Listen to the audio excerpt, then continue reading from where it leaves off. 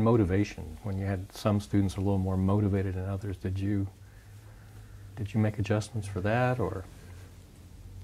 Well, certainly there again, they're all different, and what works with one won't work with another. So you have, in my opinion, you have to make adjustments.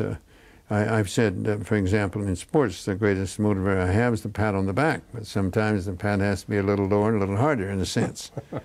You can't. I know in starting out, I used to say, I'm going to treat you all alike. I'm going to like you all. I like you all the same. I'm going to treat you all alike. That didn't last for too long. I was fooling myself when I said that. And then I got to the point where my first meeting I'd ever have with a group, whatever it might be, I'm not going to treat you all the same. I'm going to try to give you the treatment you earn and deserve. I'm imperfect. I'll make mistakes. But that's what I'm going to try to do. So don't expect me to treat you all alike. That shows partiality when I treat you alike. It's trying to give you the treatment that you earn and deserve is what I'm going to try to do. I won't like you all the same. You won't like each other all the same. You don't like me all the same.